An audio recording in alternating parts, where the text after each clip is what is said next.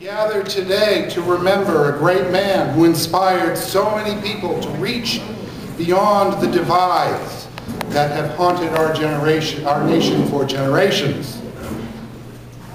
This gathering, along with all those happening across this country, hold a special meaning as we celebrate the living proof that Martin Luther King Jr.'s dream is alive.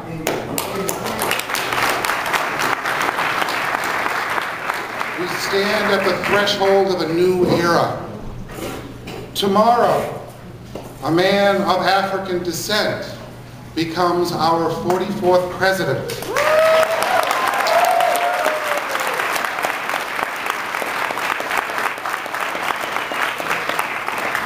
And regardless of your political affiliation, what is occurring on the steps of the United States Capitol building is an historic, profoundly moving moment in the life of this nation.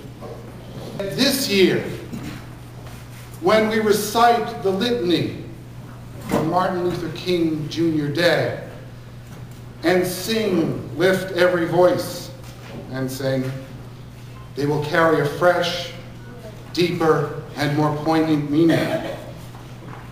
Yes, the dream is alive, but let us not forget that it is not finished. There is still work to do. So as we celebrate today, let us remember that while a milestone has been reached, the work is not done.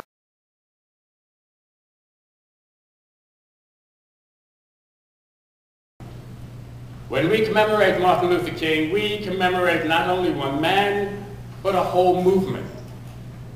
The African American Civil Rights Movement.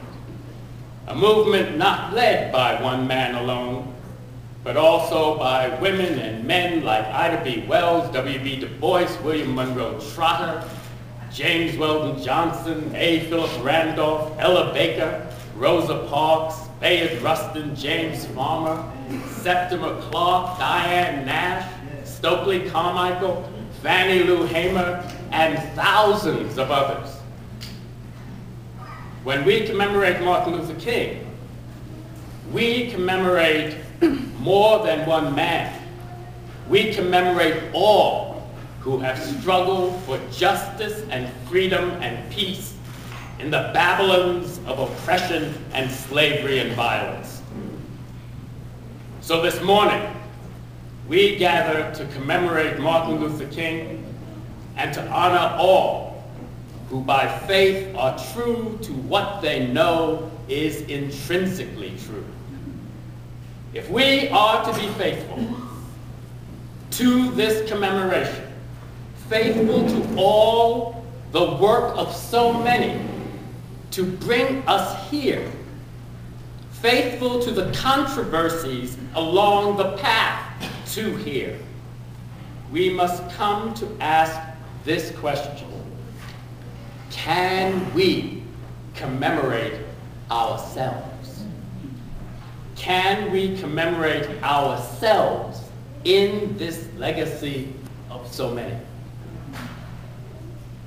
So this morning, let us reflect and answer questions like, can we commemorate ourselves? Can we commemorate ourselves in this legacy of so many? Where do we fit in the legacy of Martin Luther King? When we ask that question, may I suggest an answer to all of you.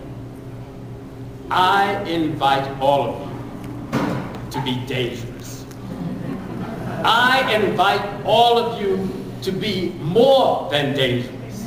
In this American culture, I invite you to be dangerous Negroes. All of you.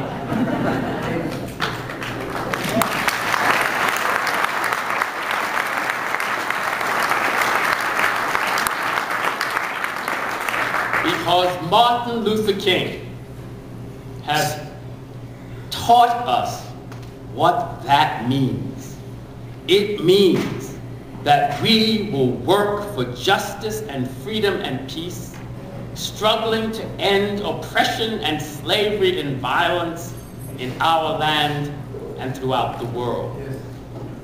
Let us leave here being dangerous Negroes.